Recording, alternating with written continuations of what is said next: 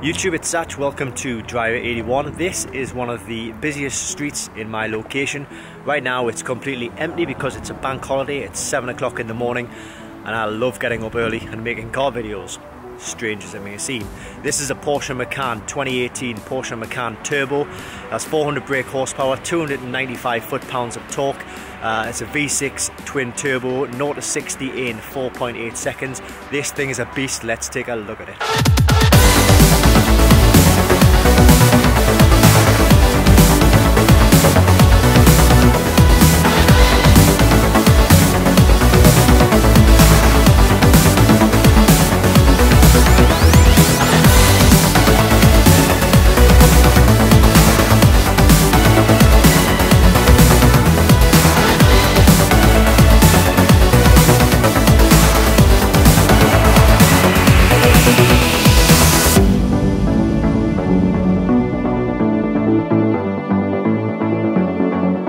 This video is focusing on, I think it's 7 or 8 cool features of this car. If you've already got one of these cars and if you've driven one of these cars for a while, please just watch this video as a kind of a layman, as somebody who's never seen this video before, because to you this video might just seem normal and just second nature, but there'll be a lot of people who haven't seen the Macan and want to maybe know a little bit about the features of the car. So I'm going to run through a few of the features of the car. Before I get into it, please, I want you to like and subscribe to the channel. So like the video now, and now subscribe to the channel. Okay, that's out of the way. Also a big thanks to Porsche Centre Teesside for loaning me the car for a few days so I can make a few of these videos. Big thanks to them. Please like them on Facebook, Instagram, Twitter. Go and see them, say hello, have a cup of tea, whatever. Let's get in and have a look at the features. Well, actually no, first of all, we're not going to get in the car. First of all, the first feature that I love about this car is a little thing called launch control. Have you ever heard of launch control? If not, you must have been living under a rock. Let's take a look at what launch control can do.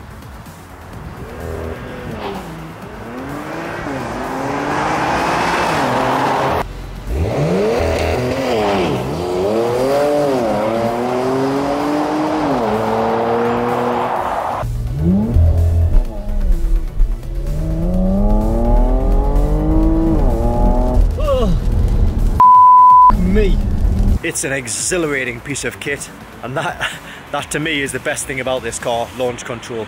But there are a few other cool features. Let's get in on the inside and take a look at one of the other cool features, or the next cool feature, or the second cool feature. Now the thing about this car is that it's such a good car as an all-rounder. It's a good car to take the family out, to go to work, you know, family trips out. If you want to go away for the weekend, you can lump all the stuff in the back of the car. Or if you want to drive a bit sporty, if you want to go on the B roads, you can do that as well, because first of all, we're going to look at where is it, this one here. What I'll do, actually, I'll turn the engine on, as it might make a little more sense. So when we start the car, shut the door, the default is comfort mode, okay? So the default is comfort mode. Now this button here is for the suspension, so I'm going to press it once and we'll see a message come up saying chassis sport selected. So that makes the rigidity of the car just it makes it a little bit more solid and a little bit less roll when you're going around corners. And then what you can do is you can press it again and it gives you chassis sport plus selected, so it makes it even firmer, so that it's got two different suspension settings to firm up the car, and actually makes a massive difference to the ride of the car. I've tried it in all 3 settings on the same road, and my god, there's such a massive difference in the roll of the car. Obviously you've got quite a bit of roll because it's in comfort when you first start it and when you first drive it, but if you want to actually cane it around these corners, you can do, and press that suspension button for the Sport Plus. And staying in the car, and we're going to be looking at these buttons again, this is the third cool feature of this car. It's what they call Sport Plus. So it's this one here. There is a Sport button as well. The Sport Plus is where it's at though. This is where it's happening. If I press that button, will it say anything? It just gives me a little Sport Plus. So basically what that does is, if I'm driving along in, say, I don't know, 6th or 7th gear, and I feel like I want to put my foot down a little bit. Well, I'll press sport, and if I'm in 5th gear, I might sort of bring it down into if I'm in 7th gear, I might bring it down into, say, 5th gear. If I press Sport Plus, it's probably going to bring me down into 3rd gear. So the revs are going to change, the setup of the car completely changes, everything is a lot more aggressive, the Sport exhaust comes on, the car feels more gruntier, it's more solid, it's more rigid, and it actually feels a little bit like, I'm not going to say it feels like a 911, but it feels very much like a 911, which is very difficult to believe in a big 4x4 like this. Although it's not as big as the Cayenne, it's still a big lump, it's still a 2-ton lump, and to be able to get that kind of performance handling out of this car just by selecting a few buttons is absolutely mind-blowing. So well done, Porsche. That's the 3rd cool feature about this car.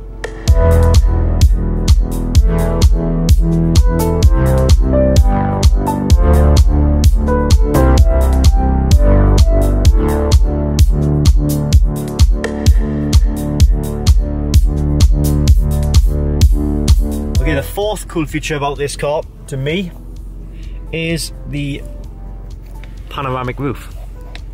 I'm going to press this button here.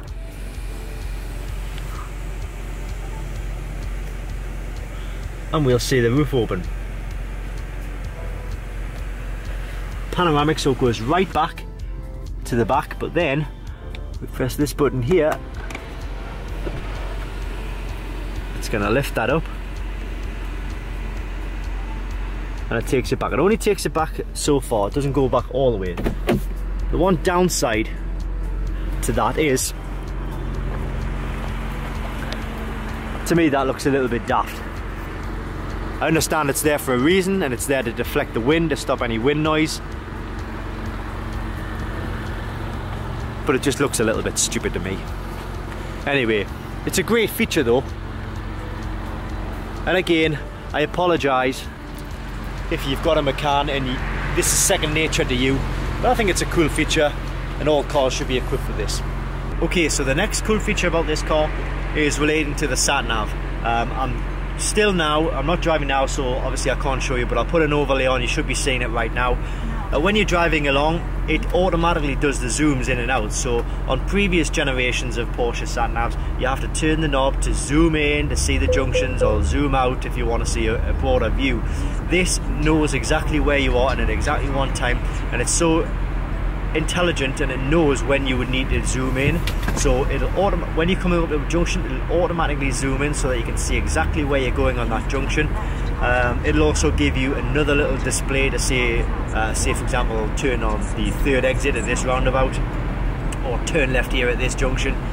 So it's really, really impressive, and it reduces the need for you to actually turn any knobs and actually get a closer view or a far away view of the sat-nav. So that's the next cool feature of the car.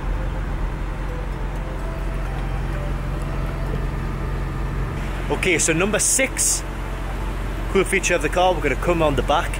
Probably haven't showed you the back yet. That's the back of the Cayenne Macan. But most importantly, I want to show you the boot release button. So you come in here, you're like, oh, where is it?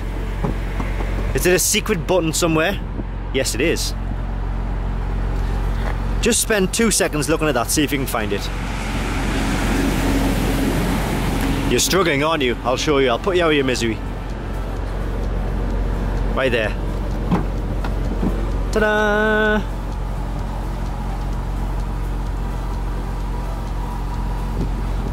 And then obviously to close it, well, all cars these days have the opening boots, but I just think that's a cool feature, having the button there.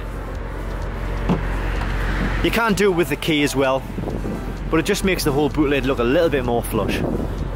And that is the 6th cool feature about this car.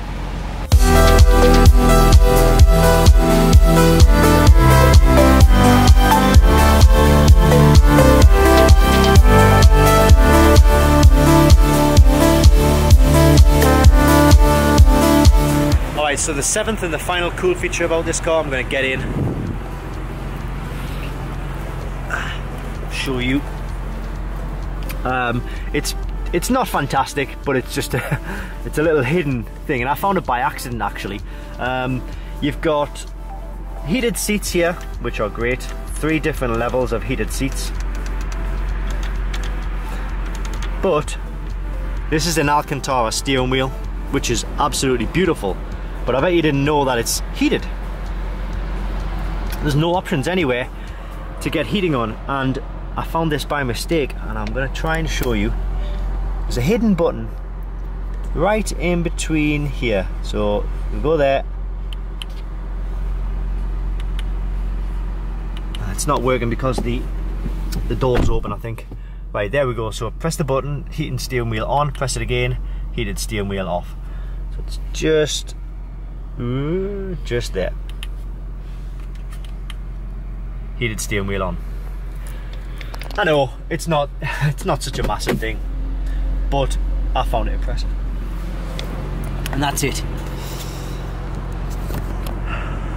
Those are the 7 cool features that I think pretty cool on this car.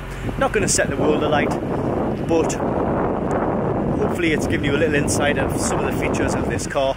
Obviously, we're not talking about performance here, or the mechanics of the car, or the engineering of the car, design of the car. It's just cool quirks while you're sitting having your morning coffee. Favourite feature for me though is absolutely the launch control. As I say, if you get a chance to drive one of these cars, or any new Porsche Turbo, any new Porsche really, that's got the what do they call it? The launch control. You've got to try it. You've just got to try it. It makes the whole experience completely different, and it'll make you feel like you're on a roller coaster. I swear to God. Anyway, so that's it. Please like the video if you haven't already. Please subscribe to the channel if you haven't already. As I say, I'm giving away a Porsche Boxster 986 when I've hit 100,000 subscribers. So one of those subscribers will win the car, completely random. Thanks to Porsche Centre Teesside. Please give them a like, a follow on their Facebook, Instagram, Twitter pages. They've sorted me out with this car for a few days, so I really appreciate that. So thanks for watching, and I'll see you next time.